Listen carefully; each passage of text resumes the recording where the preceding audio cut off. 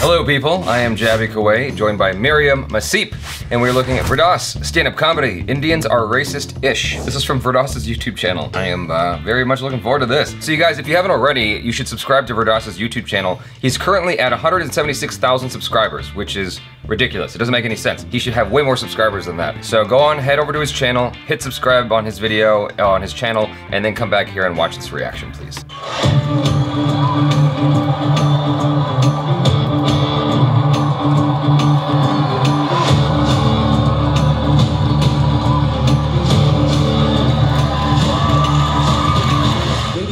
Indian people, we spend our lives claiming that we're victims of racism, don't we? But yet all Indians back home, pretty fucking racist, right? But it's this strange dichotomous failed racism mixed with like feudalism and servitude in a curry. Like if a beautiful American girl, blonde hair, blue eyes, comes down to Delhi and is walking down the road because she's insane. That happens actually. Within 2 minutes, there will be two fat, balding, paunchy Indian men across the road looking at her like, Madam! Hello, Madam! Think about the dichotomy of that racism. While they are creeping her the fuck out, they are still calling her Madam. There is respect there. And look, like most Eastern cultures, our version of racism is what we adapted from what was taught to us by the British. I'm sorry, it's true. This isn't the first Brexit to happen in history, ladies and gentlemen. It's just the first intentional one, all right? Britain ruled America, they ruled Africa, they ruled the Orient. I feel like Britain must look at America the way Venus looks at Serena. Like, bitch, I trained you. You learned this shit from me. Lob. I'm going to tell you a story about racism, ladies and gentlemen, and I guarantee you at some point you're going to get uncomfortable, but hang in there with me, there's a good ending. So I was surfing in the south of India, a couple of different nationalities, me, a couple of Brits, a couple of Aussies, black guy named Marcus. As Marcus is holding his surfboard, walking down to the beach, he is stopped by a Tamil villager who says, stop, stop, stop, stop, stop! You black, blackie! It's terrible. Now hang on. This man then goes to his house, wakes up two sleeping children from their afternoon nap as they rub their eyes and says, see, he black, blackie. Now I submit to you that that is not racism on two counts, ladies and gentlemen. Number one, there is no malice in that man's heart. There is fascination, there is curiosity. And number two, this happened in Tamil Nadu. Tamils. Where the villager and his whole fucking family are 10 times darker than the black guy. And then the kids surround Marcus and they're playing with him and he's playing back and they're looking at his hand and looking at their own hand. And they touch his hair and they touch their own hair. It is one of the most beautiful things I've ever seen. It is the most honest, simple, non-judgmental, naive way of acknowledging our differences. Acknowledging them because we are different, aren't we, ladies and gentlemen? My hair is different, my skin is different, my color is different, my values are different. And it's okay to talk about that. If we just talk about the fact that we are different and acknowledge why we are different, instead of pretending that nobody is different and still secretly thinking we are different, we might finally all be on the same page and be less different.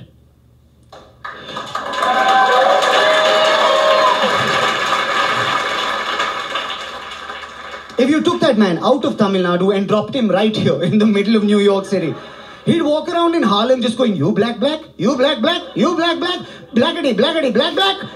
And when he got out of the hospital, see, we're black, it's okay. He wouldn't understand what he has done wrong because to him, political correctness is not a concept that he understands. Right? If there's stupid shit in your head, say it once, learn, educate yourself, find out why it's wrong, never say it again. Do you agree with me, yes or no? Yeah. Good. So let's start tonight. So, white people, I submit to you this. All Indians, Pakistanis, Bangladeshis, Nepalis and Sri Lankans, we all look the fucking same. Please, confuse us all you like. We are essentially the same people, it's okay. The only difference between me and a Pakistani person is increased musical quality and decreased life expectancy. That's it, alright?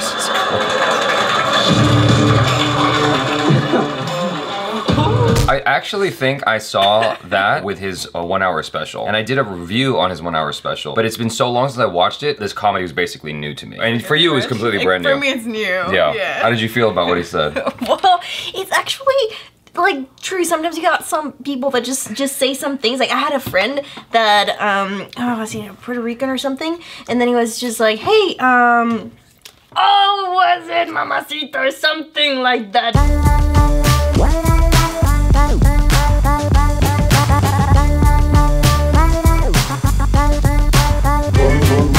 You said that? Yes, and then in the other, to you? like, yeah, to me, mamacita, and that's how he talks. And everyone was like, you do not say, and he got in trouble, and he's just like, what? Because that's how they talk about theirs. So he was just complimenting you? Yeah. Did you take offense? I know if you know that they're not being mean or rude or anything, I'm Mexican, by the way, you just know. When someone is like not intentionally doing something too, you know? Or, yeah, it's tricky. In LA, it's tricky. Like, you have to be careful. I mean, like, the first time I saw Miriam Macip, it's almost like, who? You know? It's like, it's that kind of embarrassing where I have a bad habit of craning my neck. Ashara calls me out on it all the time. She didn't see me do that because I was discreet about it.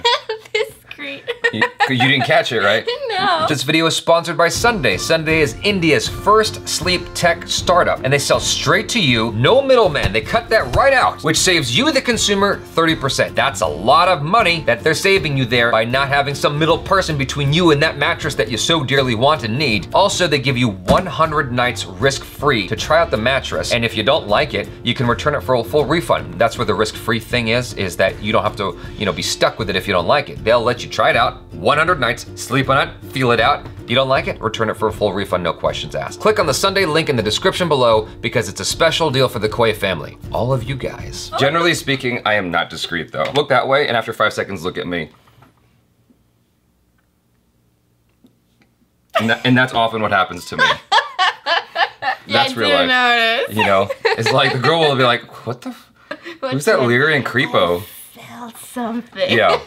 I don't tend to come out and be like, oh my God, unless I'm really drunk. Then I'll walk straight up to you and be like, you are beautiful. Just had to say that. I know there's no chance, but I gotta get that out. Peace. And that's totally something I would do.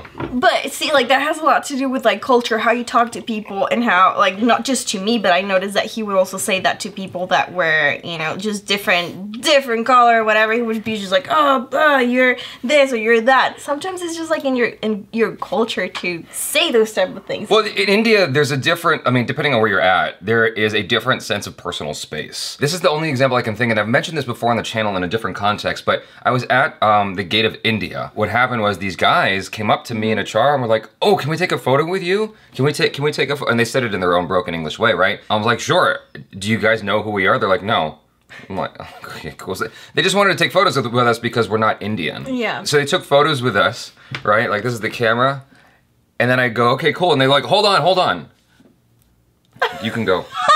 Oh my God. So, what? I just used you. Yeah. You're dismissed. Yeah, like, I don't know you, you're not paying me. I'm doing you a favor by taking a photo with you. Like, you don't, like, we're not friends. And you're holding me there, and you're like, okay, you can leave. I got the photo I need.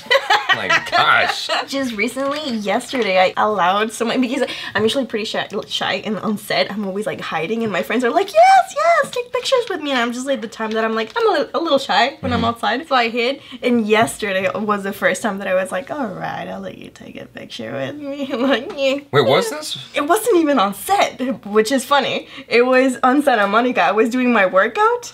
And it was actually, yes. It's just this guy that looked completely like a tourist. Oh, okay, gotcha. Yeah, and I was doing my workout, and he's just like, can I? I'm like, okay, I'm a girl working out here, so I'm like, okay, fine, I get it. And he just wanted a photo with you? Yeah, he just wanted, and he was so nice. So I was like, okay, fine.